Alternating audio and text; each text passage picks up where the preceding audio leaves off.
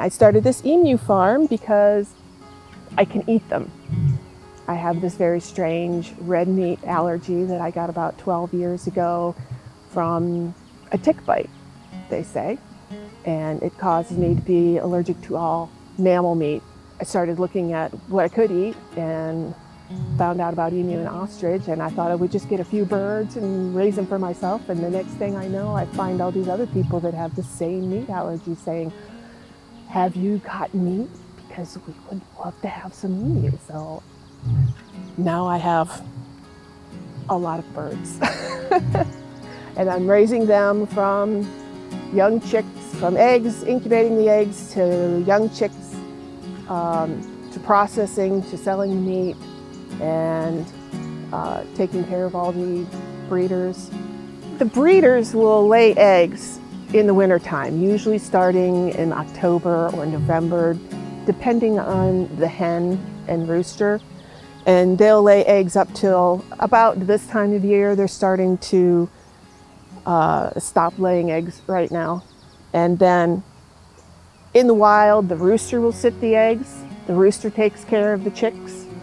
For me, I put them in an incubator. It takes around 50 days. It's a few days on either side usually. And then they're put into the brooder barn, and as soon as they get to be about 3 or 4 months old, then they'll go into the grow out pens, and it'll be next summer before they're sent for processing. And right now I'm sending them to processing in either Alabama or Missouri. Those are the two places that'll process emus. But with state processing here in Arkansas, I'm very hopeful I can find somebody local to process a few hundred birds every year. It's very much like red meat. It's a very dark cut of meat. You would look at it and think that it couldn't possibly be bird, but it's bird. And it's leaner than turkey, so you really need to think of it more in the lines of even venison, where you're marinating it, you're cooking it, you know, you're not cooking it like you would like a regular beef steak, because there's no marbling in the meat. The funnest fact about emus is that the males sit the eggs in the wild, and the males raise the chicks, and the girls will just go off and find somebody else to have some more eggs with.